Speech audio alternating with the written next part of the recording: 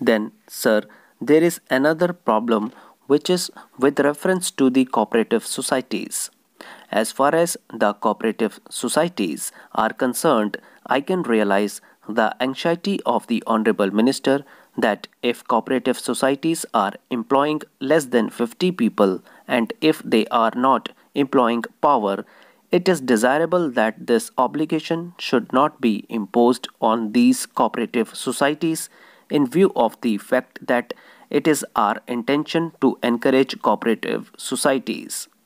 These cooperative societies might not have the necessary wherewithal or the resources and therefore may not be in a position to contribute to the provident fund. On the other hand, there is another aspect of the question which it is also necessary to take into consideration in this behalf, and it is necessary because this type of protection and many other types of protection are given by way of encouragement to the cooperative societies. Again, there are many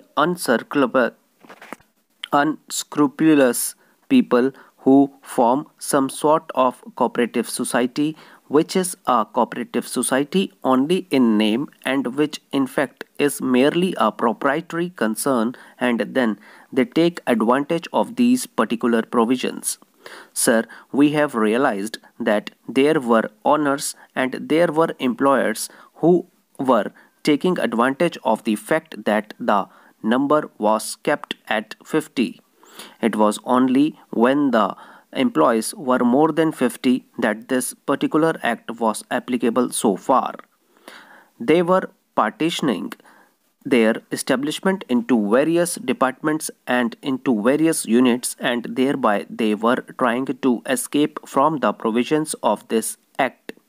Unfortunately, the government has now made it clear in this bill that no such partitioning will be useful to the employer because even there if there is partitioning now, they will all be considered as one consolidated establishment, and if there were more than 20 people employed, then this particular law will be applicable to them. Some such trick is likely to be resorted to by the employer by calling his concern a cooperative society and thereby trying to escape the extension of the benefits that are being provided for the employees in this particular bill.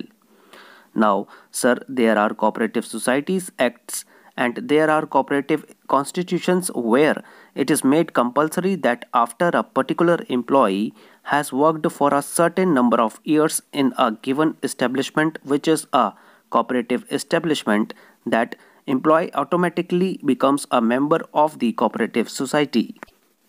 There is a large number of cooperative constitutions of this type where the right of membership in the cooperative society is guaranteed to the employees who are working for a particular number of years in that particular society. I can understand that if this particular bill exempts such societies which permit their own employees to become members of those cooperative societies, it would be quite fair because in that case these employees themselves will become members and therefore they will have a dual role of employers being members of the cooperative society and also of employees.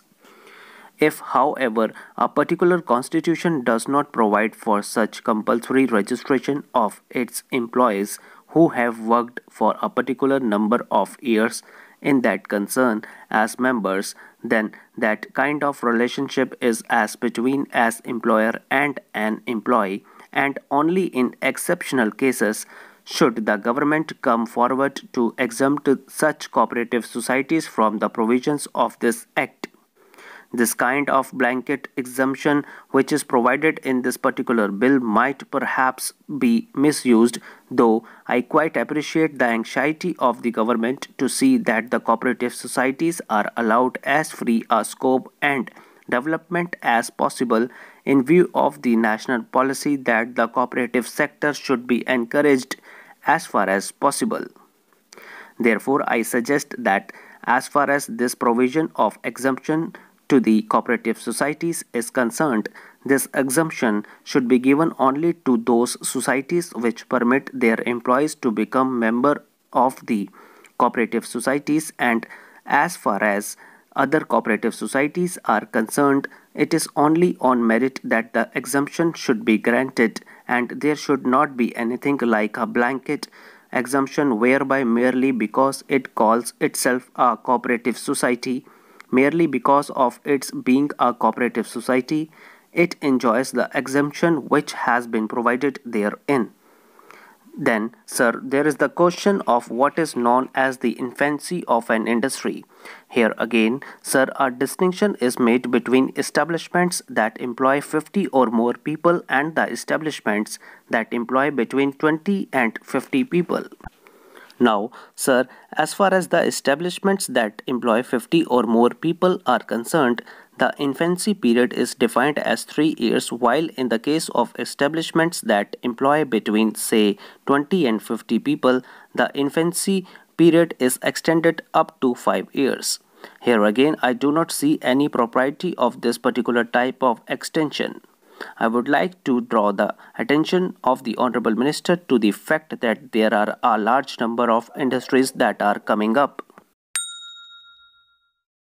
Sir, I rise to support the demands for grants of the Ministry of Human Resource Development.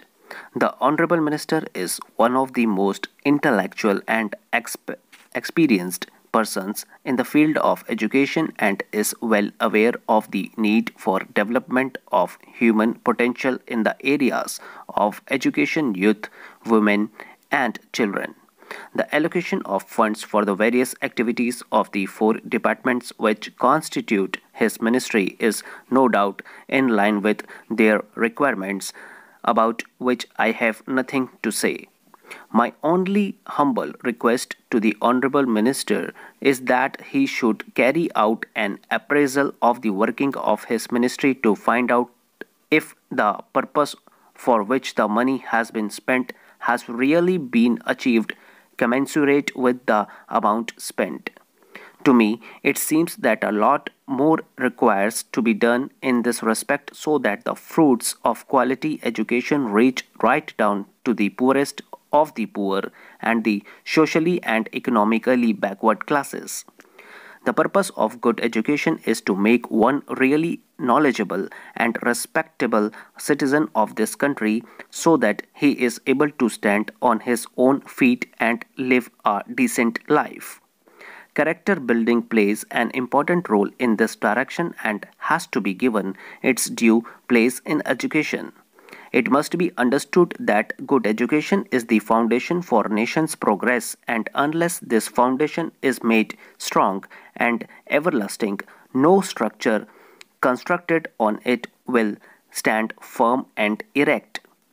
Therefore, we must endeavor to provide quality education to all sections of the society with particular emphasis on promotion and development of fundamental values like character building, national integrity, secularism, focus on environmental and population education, and so on. It is all the more important that the socially and economically backward classes who form the bulk of our population are drawn into the mainstream of educational activities so that they also contribute their mite to the nation's prosperity. Unfortunately, this point seems to have escaped the attention in this year's budget, although there was a mention of it in the last year's budget. The Honorable Minister himself is dedicated to the cause of education, and there is hardly anything more that I can tell him. Nevertheless, I feel that a time has come for us to act, and if we miss this opportunity, we may repent for a long time to come. Considering the deterioration in the moral standard of the society today, special emphasis has to be laid on character building in our educational system.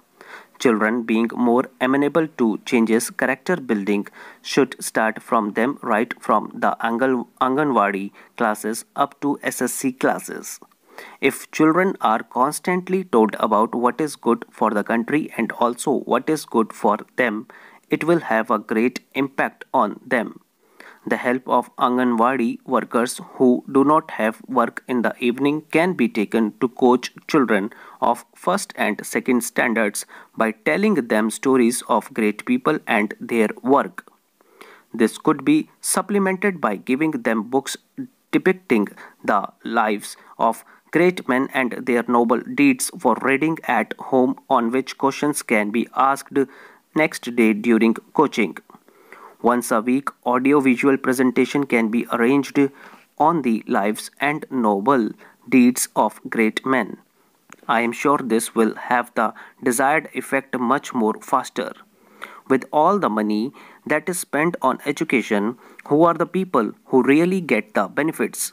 If we ponder overall aspect, we will find that it is the affluent few and those where both husband and wife are working who are able to reap the benefits because they have all the money with them to get whatever they want. They can send their children to the best schools, but costly books and aids, arrange special tuitions, and send them to special coaching classes to score good marks in competitive exams. Even if these children fail to get admissions to professional courses, their parents can always pay capitation fees and have them admitted. But what happens to SC, ST and other economically and socially backward students? They just do not have the right type of atmosphere at home which will motivate them to go to schools and study. Their parents themselves being illiterate and poor would prefer their children to help them in their work and earn money rather than spend time on studies.